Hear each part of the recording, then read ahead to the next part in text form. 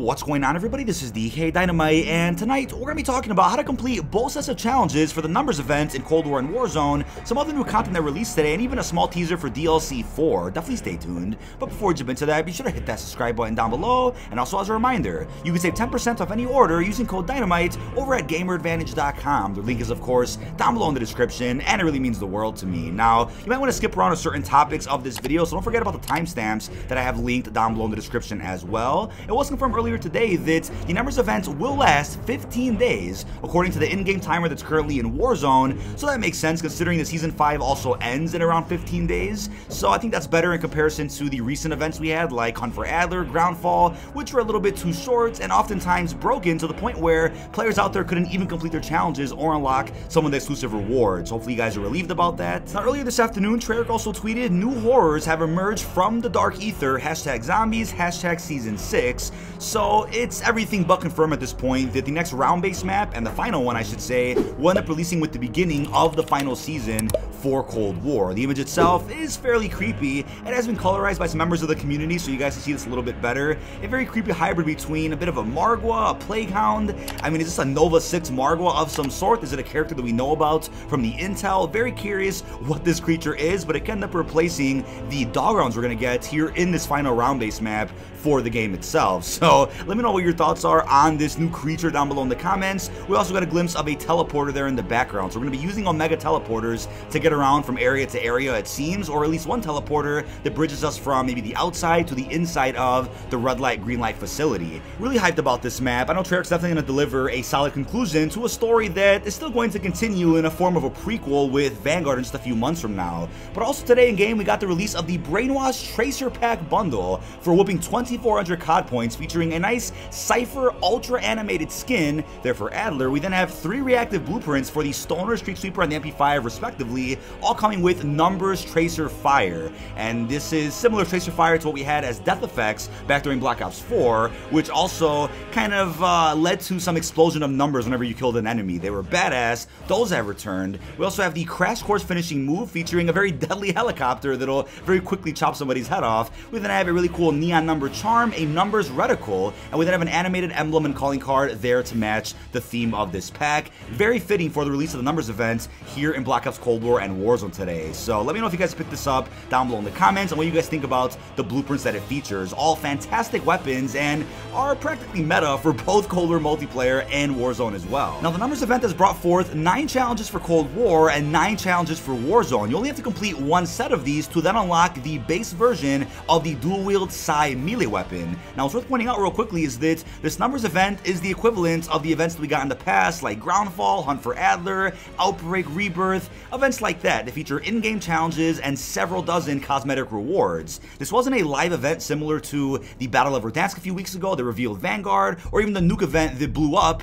the 2020 version of Verdansk a couple of months back. This was just an in-game challenge event that is themed all around Black Ops 1, considering Season 5 is also a Black Ops 1-centric type of season. But in terms of the 9 challenges for Cold War, we first up have Can't Get Them Out of My Head, get 3 kills without dying, or recover 500 health with food items in zombies. So for the sake of transparency in this video, I'm going to be showing you the challenges unlocked over in multiplayer and then the ones over in Warzone. I think doing them in zombies is a little bit easier than the multiplayer one, so I'm going to go ahead and show you guys what I consider to be the tougher challenges that you guys might come across. So getting 3 kills without dying, I'm not going to recommend camping or playing like a douchebag, but definitely try your best to move around the map, use a weapon that you're comfortable with, and don't push too hard or else you're going to get sniped or hit by a broken weapon such as the Marshals. Now, the next challenge is They Made Me Do It. 5 kills with field upgrades or earn field upgrade multi-kills over in zombies. So the easiest way to do this in multiplayer is using the assault pack. Just drop one down when you earn it, pick it up, and get a couple of kills while having that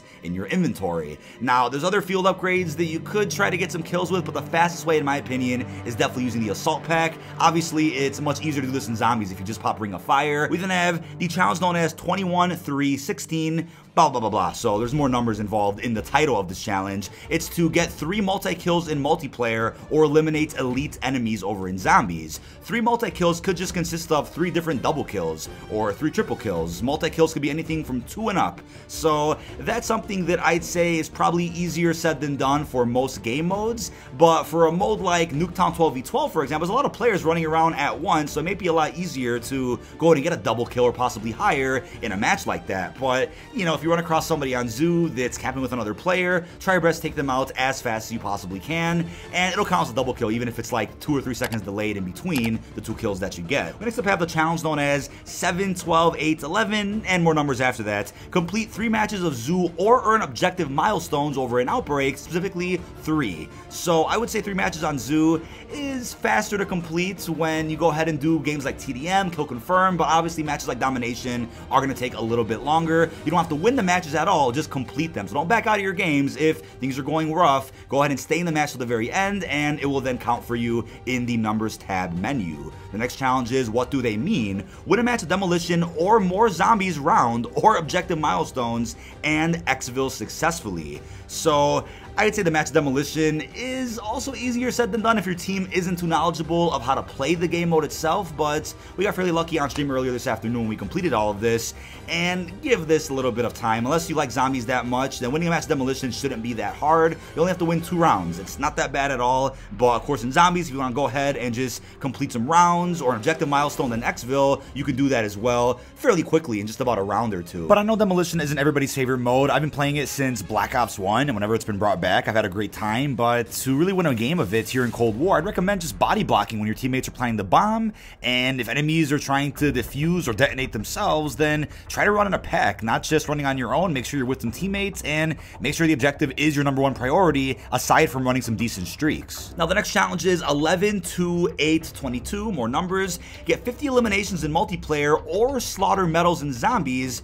which involves you getting 5 kills rapidly in zombies. So 50 kills in multiplayer could be done in a single game if things go your way, where the enemies aren't sweating, your teammate is above average, things like that could happen. But if you just want to go ahead and take your time and get 10 kills, 5 matches in a row, then feel free to do that as well. There is no rush to doing this whatsoever. Or if you want to play some zombies, you can go ahead and get some slaughter medals, which aren't hard to do at all, especially with the Ring of Fire. The next challenge is what are they saying? 10 kills lethal equipment or earn lethal equipment multi-kill medals over in zombies. So you guys know I love being Steph Curry with the shot, throwing those tomahawks all over random games of multiplayer, but if for some reason you're not a fan of tomahawks, then feel free to use some Semtex, some C4s.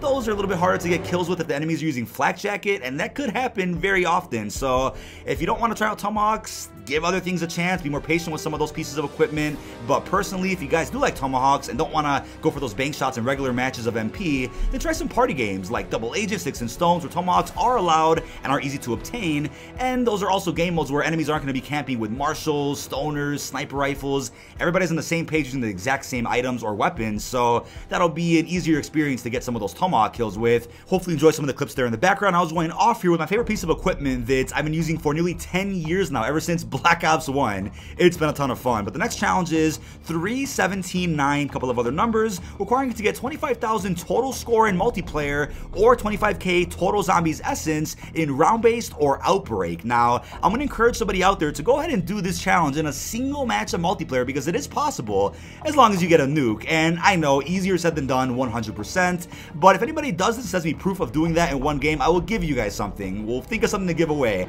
but 25k total score across many matches as you possibly want. No rush on this. I'd recommend being in some bigger games like Domination or Hardpoint, where you have more time to get that much score. It's really all about going on bigger streaks, and also playing OBJ if you're playing a game mode that's related to Domination or Hardpoint. That's what I would recommend with that one. It's not really just about camping in corners, getting 2 kills, and then rinsing and repeating. It's going on some higher streaks. It's playing more objective-based game modes, helping your team out. You'll get to that challenge in no time. It won't take you that long to get 25,000 total score. But last and definitely not least, we have the challenge 7, 15, 2, 8, a few other numbers, requiring you to get 5 kills with score streaks or earn support multi-kill medals over in zombies. So 5 kills with score streaks really isn't that much, especially when using some of the overpowered score streaks like Death Machine, Hand Cannon, War Machine, they're fantastic. If you want to go for a gunship, go ahead and do that as well. More power to you, but yeah, you can go ahead and run a smaller score streak like a flamethrower, for example, so that if you accidentally get killed after getting 2 kills with the score streak,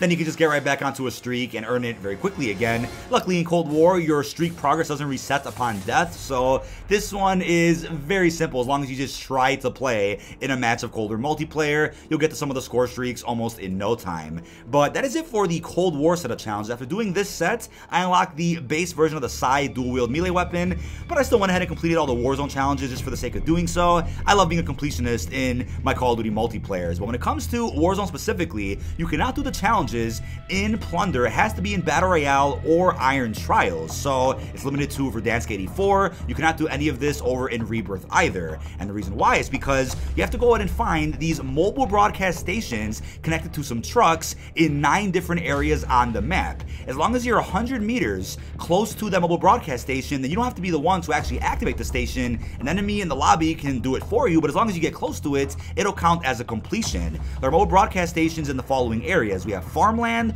Port, Hills, Boneyard, Storage Town, Airport, Military Base, Salt Mine, and the TV station.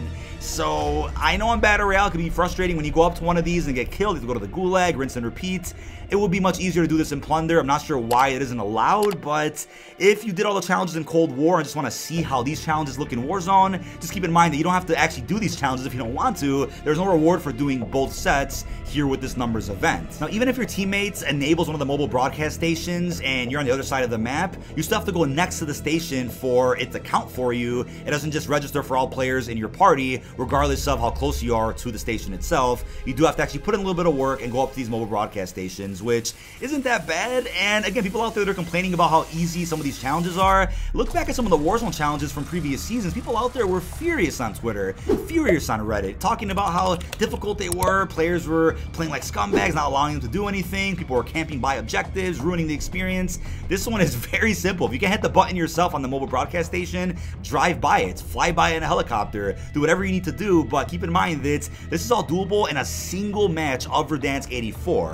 I am aware that the storm in Battle Royale could prevent you from getting to some of the mobile broadcast stations, but if you get lucky enough and if you're quick enough with your team, grab a helicopter, grab some vehicles, and just zoom around to all these locations as soon as you possibly can. You can possibly do it in about 10 minutes or so. It's that simple. I do want to point out that if you end up completing the Warzone set of challenges for the numbers event and not the Cold War ones, make sure you don't have overkill on the class that you want to equip the side melee weapon to. I was confused earlier on stream and forgot that I had overkill on one of my classes. Somebody by the name of Rabbit Cooter, shout out to you, a brand new member on the channel, for reminding me that overkill does make you have 2 primary weapons in your class, which doesn't let you see any of the secondary melee weapons aside from the riot shield. So a little bit of confusion there, a little mistake, but figured I'd point that out for those out there who are claiming that the side melee weapon is glitched over in Warzone. It's not, it's fully functional and was tested properly for the sake of today's event. But last and definitely not least, the Spectral side bundle for 1,000 COD points also went live with the release of the numbers event, and that makes sense, right? If you don't want to go ahead and do the challenges for the base version of the size, then you can go ahead and get the Spectral side, which is a really cool looking reactive blueprint for both of them, also coming with a gem encrusted watch. We then have the slash and stab finishing move, a cool looking gameplay gesture, the Shinobi emblem, and even a Pale Path calling card. A fairly cool looking bundle for those out there that again don't want to do these challenges, or even if you did do them, you still want to have these cool spectral camos on the melee weapons themselves. Reminds me of, I think, a spectral type camo that we got back in Call of Duty Ghost. It was very rare. I believe it was only available on Xbox if I remember correctly. I forgot what it was called, but I'll put it on screen in case you guys do remember what I'm talking about. But that is about it. This has been dkdynamite. Leave all your thoughts down below in the comment section. What are your thoughts on numbers event overall for both Cold War and Warzone? How do you feel about the new bundles that released today, as well as the teaser we got from Treyarch about DLC 4, the final round-based map? Really hope you've enjoyed, and peace out, everyone.